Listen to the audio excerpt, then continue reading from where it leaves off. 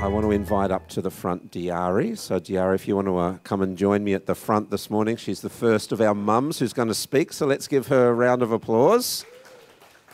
She's very brave because she's got 3 young boys, but she tells me she's had a great night's sleep. So that's always good when it comes to being a mum. But let me hand you your microphone. So welcome, Diari. Nice to have you here. Thank you for saying yes. That's the first thing. Hey, oh yeah, well, yeah. Apparently Brendan said yes on her behalf. But anyway, you're here, so I'm looking forward to it. So can you maybe just sort of introduce yourself? So some people know you, maybe some that are with us today or online might not know too much about you. So just in a couple of minutes, sort of, give us Diari's life story. Okay. Well, hi everyone. I am from Madagascar. I moved here 10 years ago after I married Brendan. He's a missionary. He worked in Madagascar, and that's how we met. And I've got 3 boys. Chara, 7, Aru, 3, 2.5, and Ezra is 5 months. That's about it? All right. That's about it at the moment, yeah.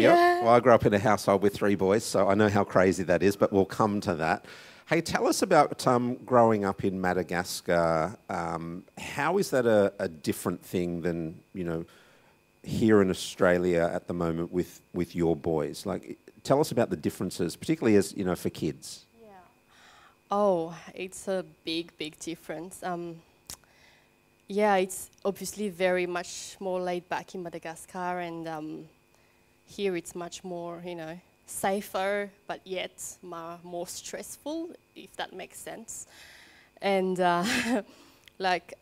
we used to be able to, when I grew up, I was allowed to be minded by the neighbors and anyone really who wanted to mind me. And here it's hard to pass your kids to anybody unless you know their background. And so it's very isolated here when it comes to being a mum.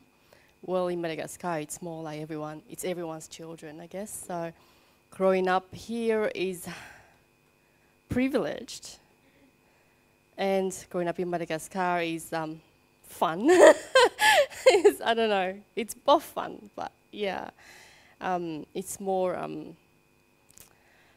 it's very, very different. I can't even compare it, to be honest. It's 2 different worlds, and it's both, it's positive and negative, I guess. Yeah. It's very much that, that phrase, it takes a village to raise a child. Yeah. In places like Madagascar, Yes. you actually literally have a village, that are helping you. And I think it's one of the things that has been lost in places like Australia. The village is sort of, is scattered everywhere, which is a sad thing. As a kid growing up, what was relationship with mum like? Like, what did kind of mum model to you? Like, were you close, those kind of things? Yeah, well, my dad wasn't much in the background, so mum was being a mum and a dad, mostly, so she was a very, very good provider, but that made us a bit neglected, so we were kind of raised by our babysitters more and the aunties than mum. So I guess we are close, but there are many things we don't talk about. Like, we don't talk about boys, we don't talk about anything when it comes to becoming I didn't even tell my mum that I had my period. Sorry, boys, I have to say. I had to say it to my sister because I didn't feel close enough to my mum. And I was like, it's a secret. I'm having something going on. And then my sister straight away spoke to the world, Mum, she's got something going on. And I felt embarrassed. So we are not that close in that way. But she came here 2 years ago when I had Aru, and she spent 3 whole months here. So she was stuck with me. That's the longest time my mom spent with me, like one-on-one, because she wasn't allowed to go to work. So she was stuck with me, and we learned to know each other so much, and I understood more about, how she functions, and she had to relearn me, like, how do I function, and yeah, so, yeah, mum wasn't a typical Malagasy mum, which mostly stay at home and mind the children. Mum was like more like she had me at 34. So basically, she almost didn't even have children. Like, she was so focused on raising her younger siblings because she's one of 8, eldest, single mom as well. So she had no time to, really focus on family and all that. Yeah. So how do you kind of feel, now that you're a mum of 3 boys, how do you feel, if it has indeed, that sort of mum being there but also being absent a lot of the time, how has it shaped, I guess, your approach to, parenting your kids, to being their mum? Yeah, it's actually made me want to be in the moment more and appreciate like the little things. Like, I need to learn to know my children more and be there more for my mom. So I'm very appreciative that I am allowed to, because she wasn't able to. It was not like she didn't want to, but she wasn't able to. So I'm appreciative that I'm allowed to stay at home and mind my children and not have to wake up and leave them, have to provide.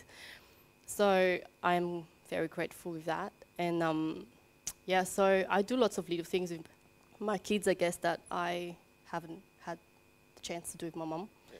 And yeah. So what's maybe one or two of those things that, you really value being able to spend time with your kids to do that? Because I think sometimes we can undervalue the little things. We can sort of focus more as parents, as mums and dads, on kind of like the big events, and we can celebrate those. But life in terms of parenting is made up of a whole bunch of little things, which I actually think have more of an impact than the big things.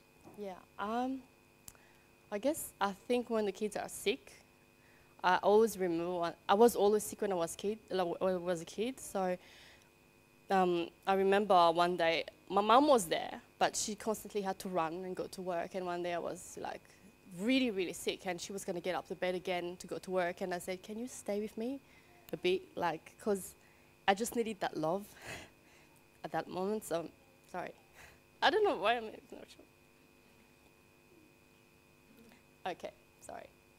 So, being able to be there for my kids when they're sick and just like they forget about Brendan when they're sick. Like, who are you? Get off! I want mom, and it doesn't matter if I didn't sleep all night. It's like mom, and So being able to do that. Can we kind of talk about like faith and mothering, because like being a parent is a big step.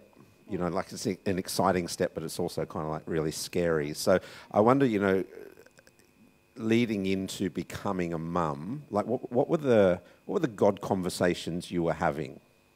Leading to becoming a mum? Yeah. So before you had your first child, so you were pregnant, the first child was coming, life was going to change because you've gone from just being married to now being a mum and someone else to care for. Like, kind of what are the God conversations you're having?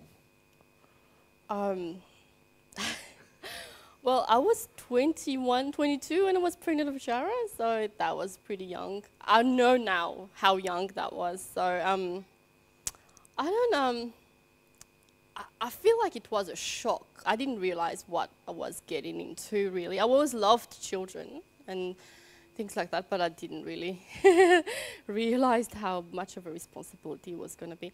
But the God conversation, what I really remember was, sorry guys, my story's got a bit of lots. I didn't mean to, but it's like I have to share like quite personal stuff because it comes into my mind as soon as he asks me the question. So, my sister was the first one who was pregnant, and then it was so exciting, and we let down everything in Australia because we were here at that time, and went back to Madagascar just for the baby to be born, and it was stillborn. So it was like that's the first time I experienced panic attacks, waking up in the middle of the night, wishing it was not true, So I remember praying to God, like, I want a baby. I want to, because she had an emergency cesarean, and the trauma, I don't know, I just felt like I needed a baby to bring some happiness to my family at that time. So that's how Jara came along. Not that we did not. You know what I mean? Yeah. We got married when we were 21, 21, and we did not avoid being pregnant, but we did not get pregnant the whole first year.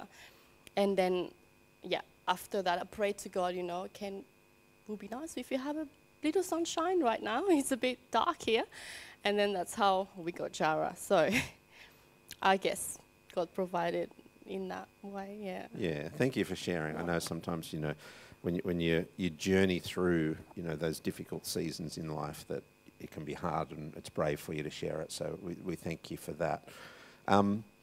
So first child, second child, third child. So 3 now, 7 and under. So well done. Speaking of bravery, what have you learnt about yourself in that 7-year period since you first became a mum? I have realised that I did not know what suffering was. I had no idea what pain was, until then, I guess. I mean, the lack of sleep, childbirth, let's not even talk about that. And then, the lack of sleep and anxiety. I've developed a pretty crazy anxiety since becoming a mom. I didn't even realize that, but I feel like I need to constantly protect my children. That's what I said, which is weird. It's like God knew you need to raise your kids in Australia. You wouldn't be able to handle this if you were it's like your nature is very protective and, so I've matured a lot in my faith as well. I have to constantly hand it to God, because I can't make my kid feel better. That's, I think, what's the hardest as a parent when they are sick. So I had to get closer to God and constantly praying and not, go back to my knees no matter how tired and exhausted I am and I don't feel like it. But I know that's the only way it's going to work. So, yeah. And is there any particular Bible verses or passages that, you kind of have really helped you through, those times of anxiety or those times where, as a parent, you want to help your kid, but in a sense you're helpless? Yeah. Bible verse. There is one that I actually wrote on my on the wall in my house. It's a shame I don't even remember where in the Bible it is, but it says, I am always aware of the Lord's presence. Is it in Psalm? I don't remember. Yeah, it's just, I'm always aware of the Lord's presence, and that, just to be reminded that He's always there. And I think that's a great word for all of us, parents or not, when we're going through those challenging times and, we do feel fearful or we feel anxious, that to remind ourselves that God is always with us. I kind of say to my kids, God's with you and He's on the sideline and He's cheering you along and He's your biggest champion. No matter what you're going through, He's going to make sure that you get through to the other side. So your kids are fairly young, which is why I wanted to talk to you first. You're a young mum. How do you approach their future? What do you hope for them? What do you and your husband Brendan? What's the important thing for you in terms of your kids? Let's look forward a little bit. I guess for them to be healthy, mentally, especially. I don't know. It's hard to raise. We've been experiencing that recently in Australia, how the kids are not socializing enough and all that. So we want them to be more healthy, balanced individual, I guess, in every aspect, and be confident in who they are. And then from there, knowing who they are and knowing God. Of course, Jara has a message from Brendan yesterday. Brendan sent him a message and said, good night, Jara. God bless you. I love you, my boys, just last night. And he answered and said, amen. He said, amen. I love you too. And that, I almost gonna cry, it's past. It's past. He's 7, it's past. He knows, what to say. So I felt proud of that. So, yeah, that they are close to God and that they know, where to go to when trouble comes, and to be confident that God's always there. Yeah. No, that's very, very good. Hey, last question for you. I want you to share a mothering fail. Oh. So, because let's be honest, we don't get it right all of the time. And I'll put my hand up and say, there's many, many times when, things didn't work out the way that I thought they would. So is there kind of one thing where maybe you and Brendan laugh about it now and you're like, oh yeah, remember when, that happened and it was just kind of like a mothering fail? Oh, well, there must be. I'm just trying not to She's choose mindful one she's that's in going a to public embarrass me space. too much.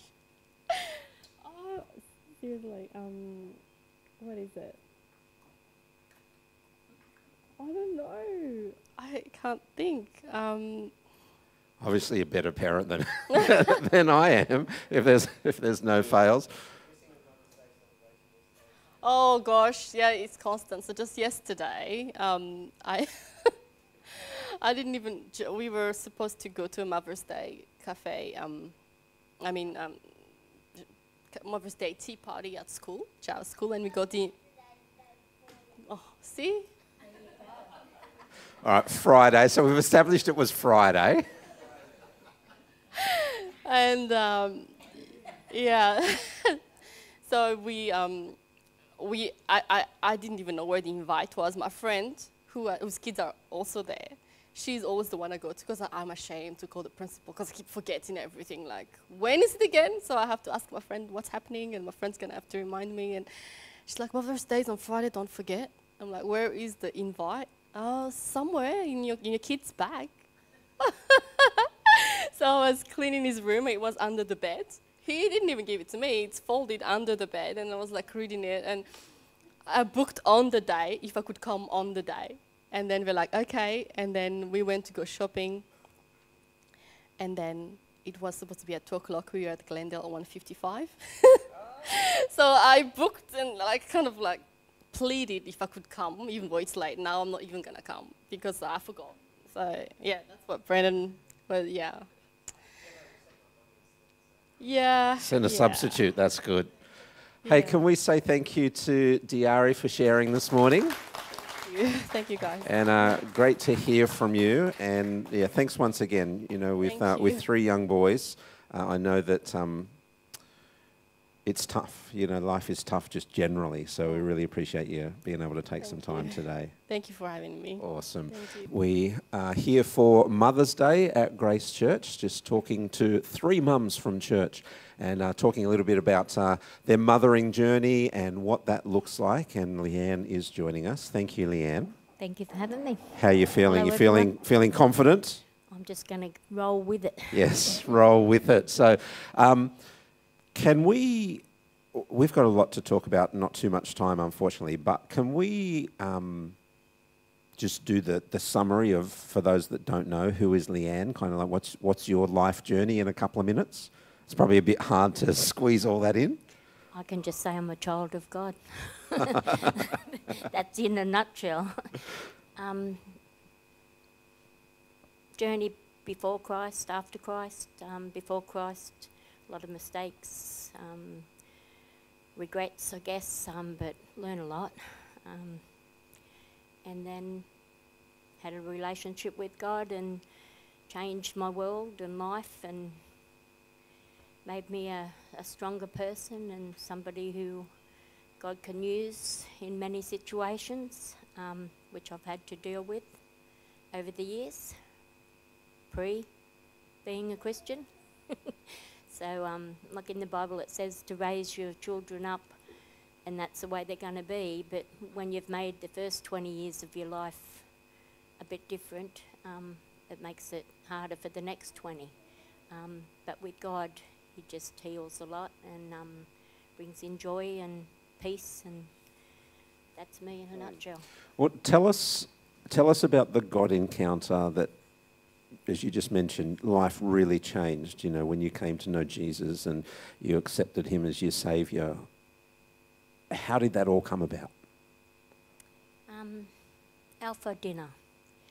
I was doing a TAFE course at Arimba campus down there and in community welfare, and one of the ladies in there, she lit up in that room, and you know, she sort of, I didn't know at the time, but found out later she was a pastor, but you know, I just was drawn to her, and there was a point there where glasses were needed by my children, and I approached my ex-husband's mother because she used to buy him presents, and I said, instead of buying them presents, would it be okay if you can give me some money to buy their glasses or, you know, put towards it? Anyway, I was upset one day because she said, no, ask your own mother.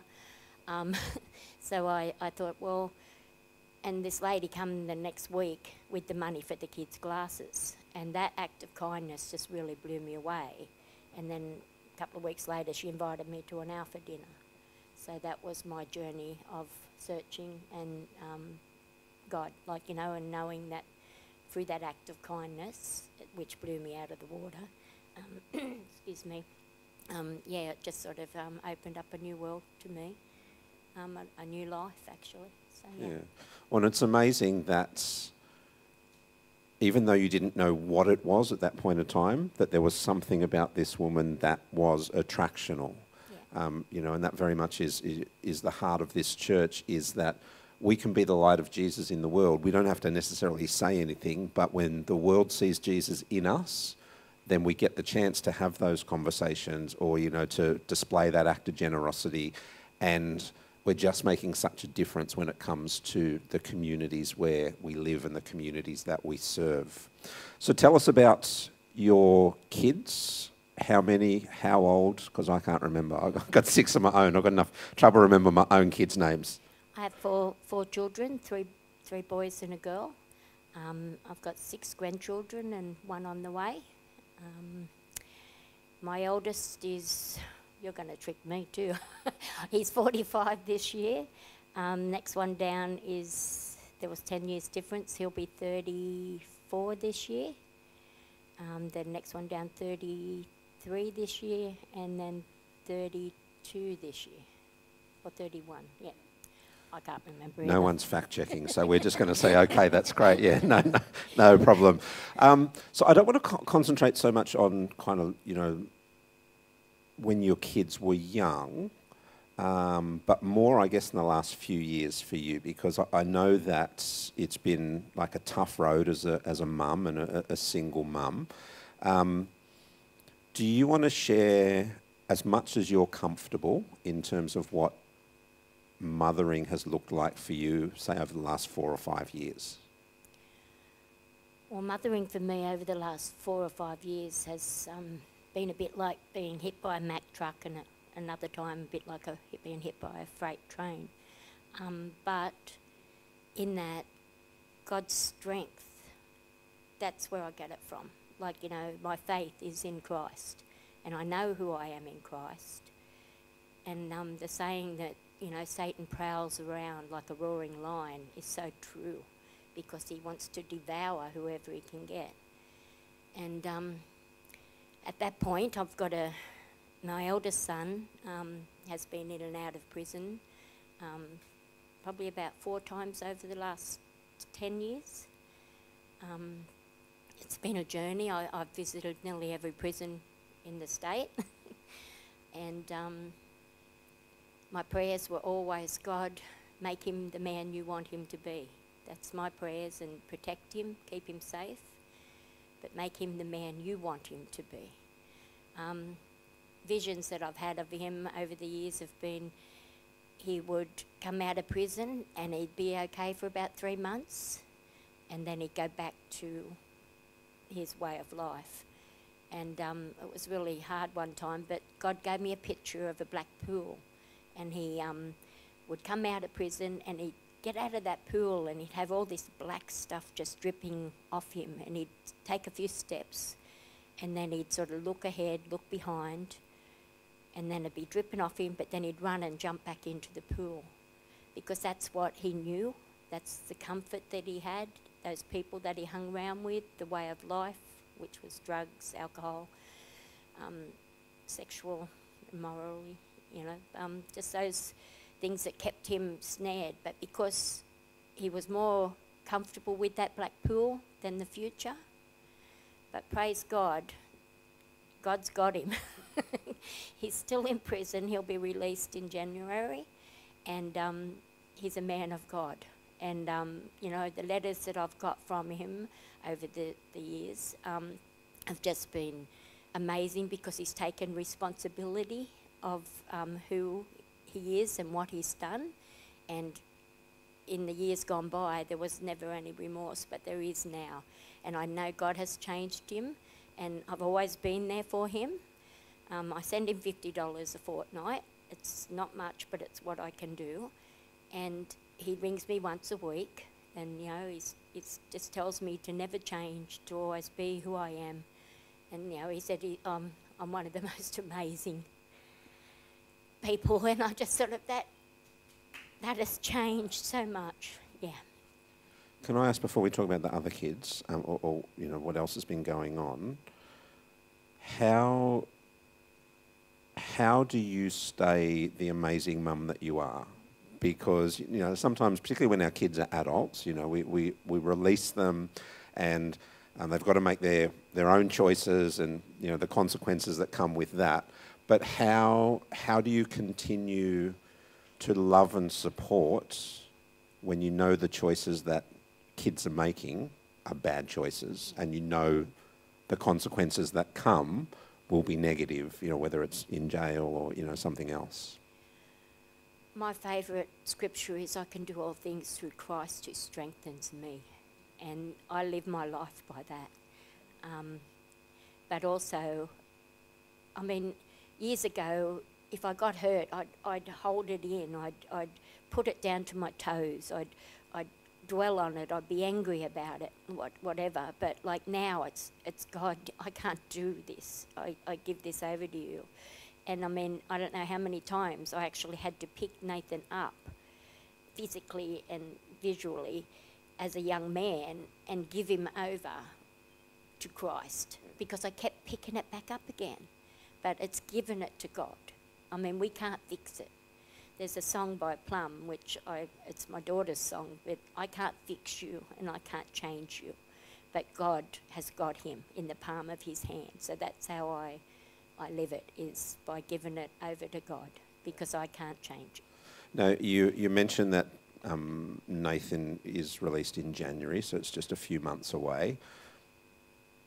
Are you fearful that he may return back to the, you know, that black pool that you were talking about? I'm not fearful, because I honestly believe in my heart of hearts that God has changed him from the inside out, because his choices will still be his choices. But he may not be able to come back to the area because of victims. So I may not see him for another couple of years, as in I will be able to go and visit him, but not in my home. But no matter what, it's still his choices. So I can't be fearful of the future. Like, you know, I mean, if I was fearful of the future, I'd be locking myself in a room, in a box, I think, you know, because I can't be fearful of the future. I believe God has changed him from the inside out, and that's up to God to take that, and, you know, and no matter what happens, I will still love him. Can you give us a picture, or paint a picture for us, of what that change looks like? Like, how do you see how God has worked in your son's life? Because it's quite easy for someone to say, oh, Mum, I'm different, you know, but you can see it. I haven't seen him. I've only seen him once, because he's moved way down south, and I think God's done that for a reason. But I saw him once, and just the letters that I get. I don't get letters all the time, but I get them. And the scriptures. He reads, I give him a scripture, and not like to search in his Bible. He reads the word. He's done a 12-month or 18-month course on why he was violent, like, you know, why he did what he did.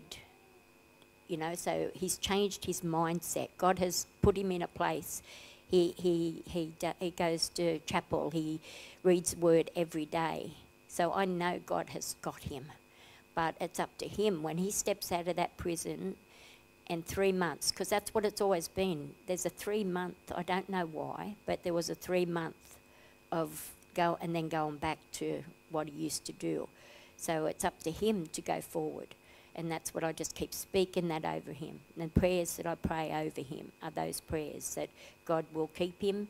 And when I say goodbye to him, I tell him I love him and God bless him. And, you know, God will keep you safe, but keep your eyes on God.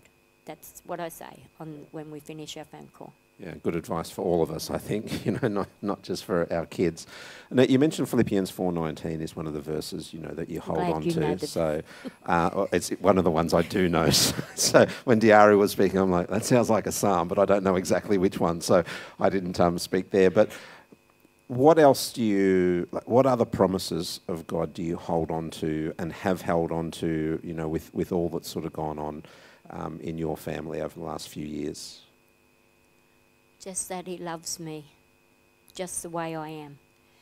And he changes me all the time. Like I'm like the potter. God's the potter, and I'm the wheel, and he's forever changing me.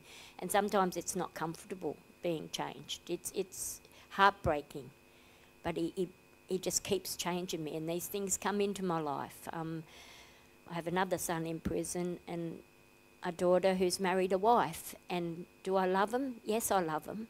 And I'll never stop loving him. I have a granddaughter I don't ever get to see because I'm not allowed to. I've had daughter-in-laws who